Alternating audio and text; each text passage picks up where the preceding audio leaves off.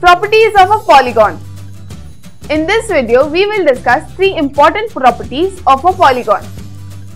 According to the first property, in a polygon of n sides, the sum of the interior angles is equal to 2n minus 4 right angles, that is 2n minus 4 into 90 degrees.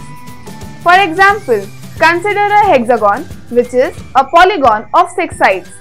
It also has 6 interior angles. So according to the property, the sum of the interior angles of a hexagon will be 720 degrees using this formula. According to the second property, if the sides of a polygon are produced, then the sum of all exterior angles so formed is 360 degrees. For example, consider the exterior angles of a hexagon when its sides are produced.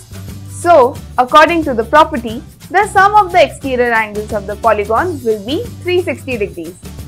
According to the third property, at each vertex of every polygon, the exterior angle and the interior angle form a linear pair. As we can see in this hexagon, the sum of the exterior angle and the interior angle at a vertex is equal to 180 degrees. These are the three important properties of a polygon.